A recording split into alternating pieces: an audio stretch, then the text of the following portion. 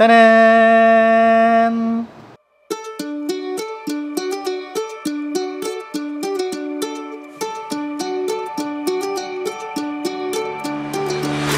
Now that we have the complete conversion chart for the Kingrinder P2, we can now make a simple comparison between the 1zpresso QAir and the Kingrinder P2. They both are in the same line, but they differ greatly in price. So the Kingrinder P2 comes in at 1,550 pesos or $44 in the US. And the 1zpresso QAir comes in at 3,200 pesos here in the Philippines. I'm not sure in the US how much they are, but here in the Philippines, they come in at 3,200 pesos. So we're gonna do the particle distribution comparison of the two grinders, which are the most compact and the most lightweight grinders that I have in my collection. All right. So first, I want to make sure that the groove is clean, right? And then we're gonna get our scale, and I also need my iPad to take notes. Right, so test data, we need a new page, blank. All right, P2 versus the QAir. In the last particle distribution test that I did, it was exhausting. I tried five different grinders, and it really took a toll on me. So from now, moving forward, I'm only gonna do 2 grinders at a time.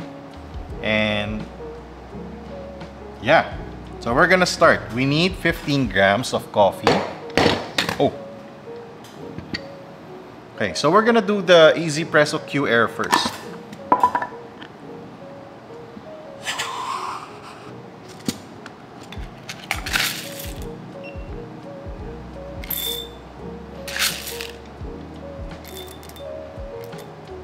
So in the previous tests that we did, I tested for 23 clicks based on the Comandante. So we're gonna keep it that way.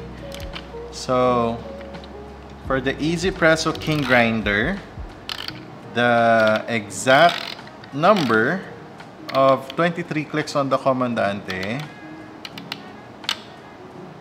is the same number here in the 1zpresso. So for the Comandante C40, it's 23 clicks. For the 1zpresso QAir, it's number 23. So basically, if you multiply 23 by 3, that is 69 clicks. Right, anyway, let's start. So I'm gonna time it, 15 grams. There was a single bean left, but we basically finished 47 seconds. So I'm gonna write that down. 15 grams is to 47 seconds. Okay. Now we're gonna use the groove sifter again to test the particle distribution of the QAir. We have in the groove sifter, we have 1,100 microns and 300 microns at the second level.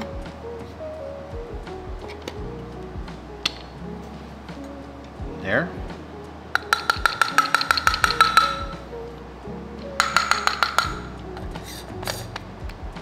We're gonna time this as well. 1 minute.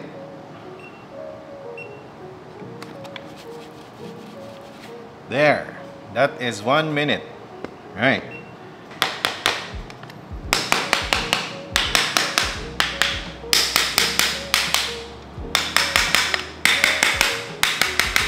First, we are gonna weigh for the boulders.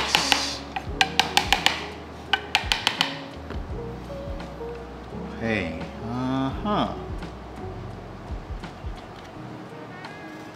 Let's get our tray. Right, we're gonna use our brand new tray from Archers. All right.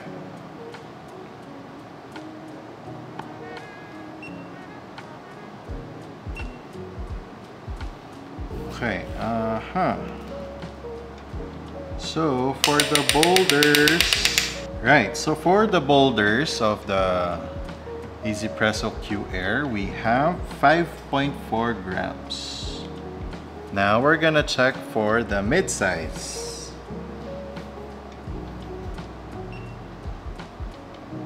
Mid-size should be... Okay, so the mid-size is at 8.8. And then the fine particles. The fine particles, there is a bit of fine particles. I think that's a lot. Okay, so for the micro fine particles,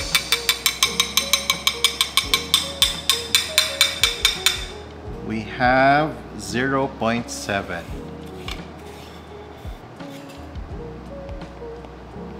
Let's put everything here.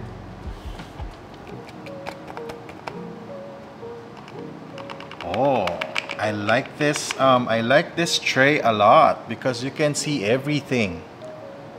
Huh? Look at that. You can see everything. I like it a lot. Good job, Archers, for the white dosing tray. Well, during the expo, a lot of people wanted the black one. But I don't think the black tray is a good idea. That's why I got the white. While everybody is getting the black one. I was the only one who really wanted the white tray. Now let's do the Kingrinder P2. Let's weigh for 15 grams. And according to my conversion chart, it should be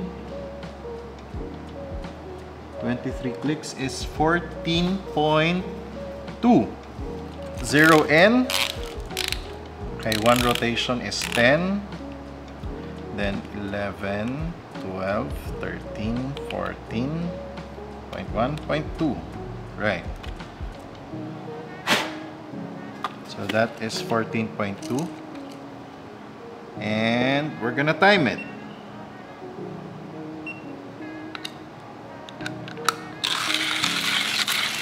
We are having the same dilemma, but basically, so we experienced the same problem with this. The burr sets cannot take the bigger beans, but basically it finished grinding at 38 seconds. So let's take note of that. 15 grams to 38 seconds. It is 9 seconds faster than the QAir. Okay, let's prepare the croup sifter. Wow, there is a lot of static in there.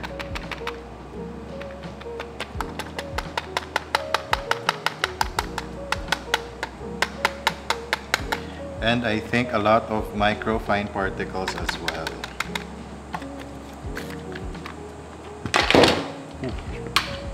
Oh. And start. Okay, that's 1 minute.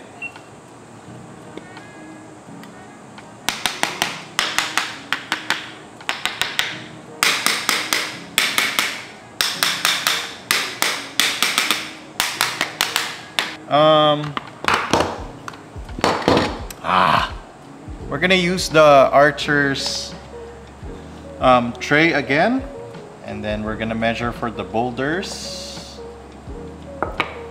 Oh, there is visually the boulders of the Kingrinder is less. Let's see how much it weighs. Oh wow! That is unbelievable.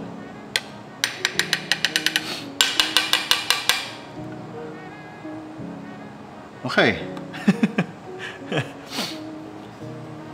First of all, the boulders look very uniform. It's very similar in size, and you can almost say they are very much alike in shape. Yeah. Okay, but we have 2.6 only. Wow, that is crazy. 2.6 grams. Now we are gonna test for the mid-size, which is a lot. There. Okay.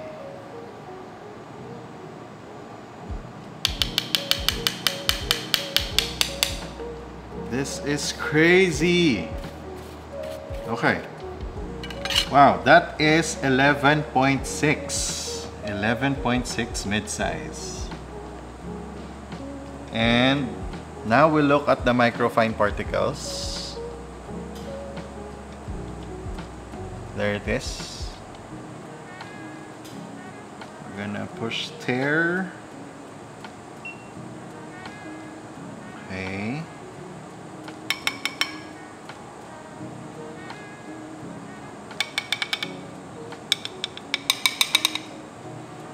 And that is 0.8.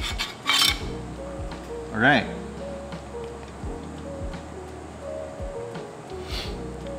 .8 grams. Okay, now if we add them up, so for the QAir is 5.4 plus 8.8 plus 0.7, we get 14.9. Very little retention. Okay, now we try the P2, that's 2.6 plus 11.6 plus 0.8. Come up with exactly 15. So both grinders have very little retention. I guess we did a great job at making sure that we get all the coffee grounds inside, but they have very different particle distribution. They both have the same microfine particles, but they have very different distribution of the boulders and the mid-size. So this will have an enormous impact in the brew. Again, I have a theory that I have yet to prove, that the boulders have as much contribution to the taste of your coffee when it comes to particle distribution. So I have yet to prove that theory, but I really have a theory that the boulders have as big of an impact as the microfine particles. Okay, now we're gonna brew both of the coffees from QAir and the P2, and then we'll see what is the difference in terms of taste because of the difference in their particle distribution. Right? Let me just prepare.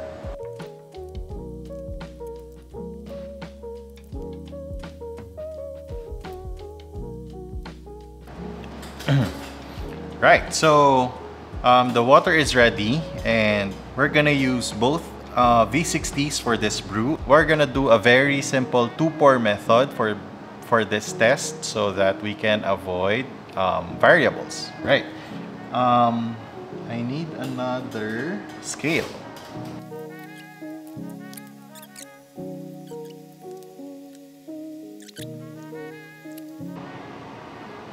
Okay. The grinders keep falling down. Right.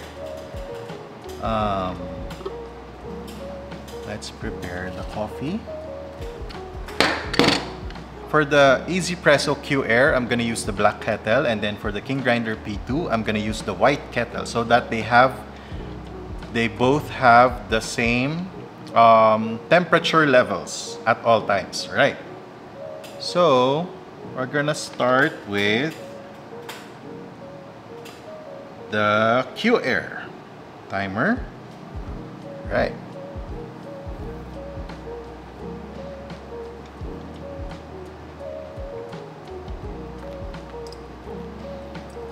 A 40 ml bloom. Let's start with the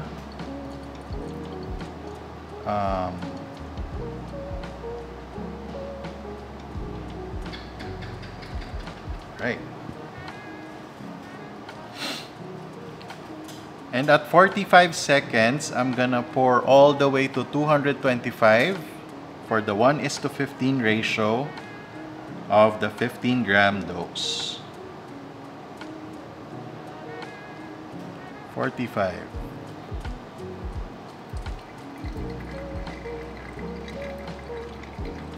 Just in time.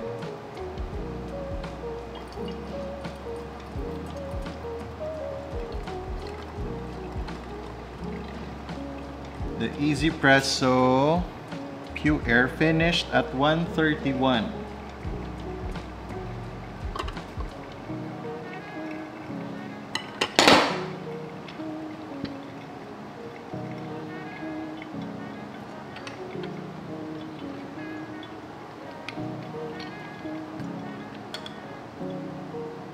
And the P2 finished at 143. Very different drawdowns. All right. The coffee that we used is actually a medium dark blend, which is intended both for filter and espresso. So we should get very clear notes, very clear distinctions.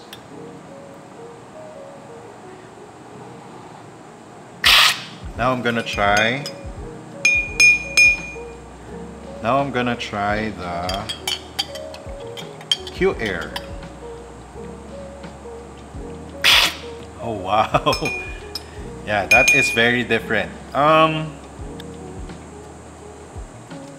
We're gonna use the sensory cups by Lavramix.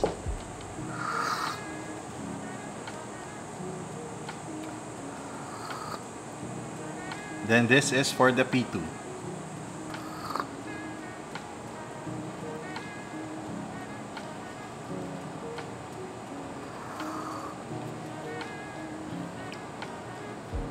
Okay, here's what I think. The Kingrinder P2 has more body and the clarity is really good. It's very clear. It's as opposed to the 1zpresso QAir. The QAir has more brightness to it. They're both sweet.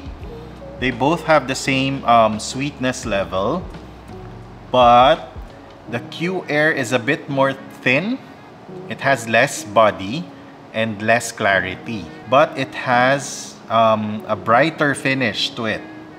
You can actually taste some brightness, some acidity, considering that this is an espresso blend.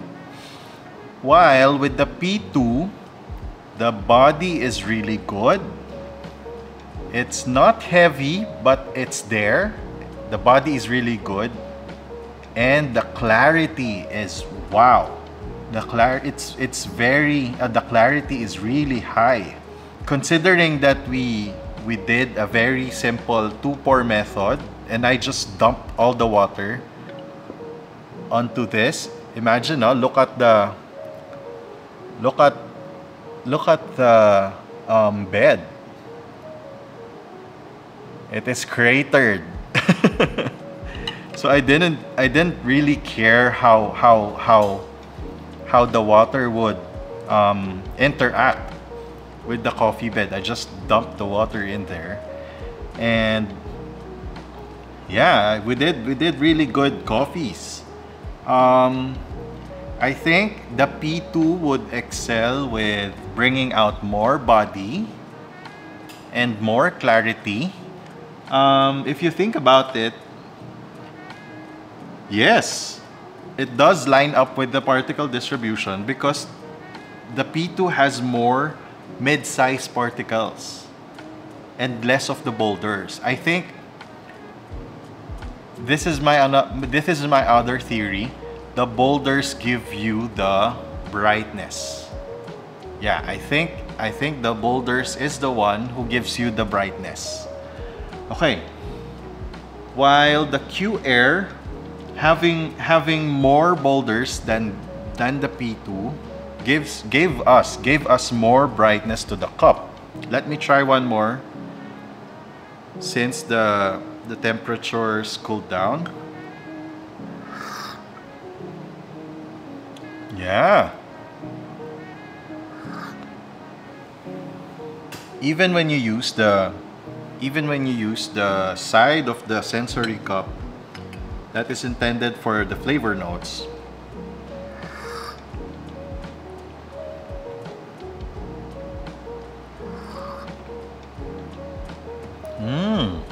okay, so if you are more inclined to getting more brightness out of your coffee, I think the QAir would be the better option for you.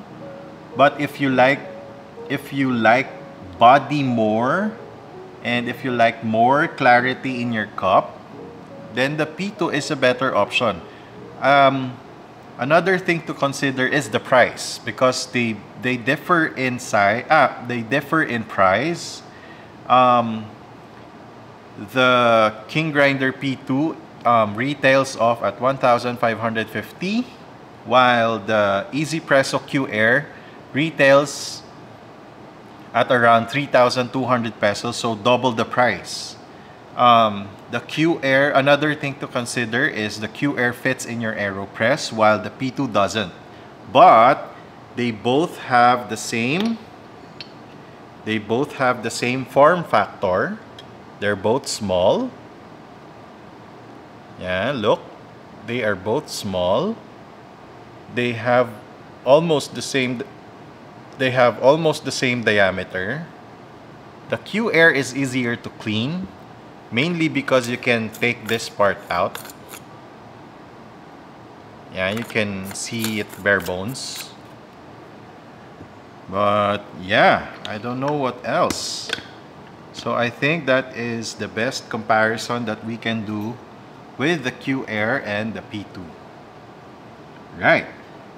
In the next videos, I'm gonna try and use this against the Kingrinder K6 since they are marketing the P2 for both espresso and for filter. But for now, thank you so much for watching. In the next videos, I'm gonna show you more about coffee. Bye!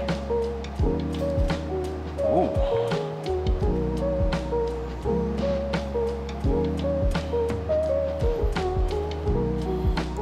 Even the aroma is different.